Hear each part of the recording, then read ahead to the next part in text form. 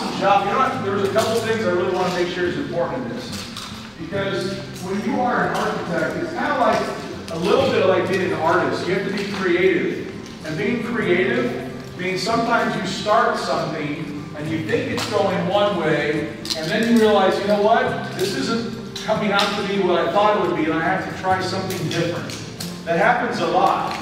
And especially as an architect, because when you design stuff, you're designing it for other people.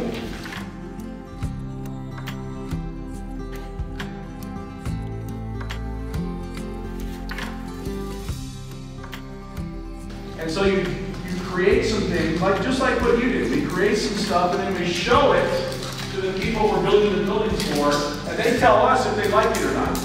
Sometimes they love it, they think it's awesome, and we keep going. Sometimes they're like, well, I don't like these parts, so we have to back up. We have to make some changes. And then we come back and show them again. And so it's kind of like if you ask someone to paint you a picture, and then along the way they show you where they're at. You say, I don't like it's too bright, it's too dark, I want more color, I want less color. That's the same kind of conversations we have when we're designing these buildings. And the same thing with your school. It's not as simple as just sitting down in 5 minutes like this and drawing up a new school. It takes months and months, and lots of hard work, and a lot of people.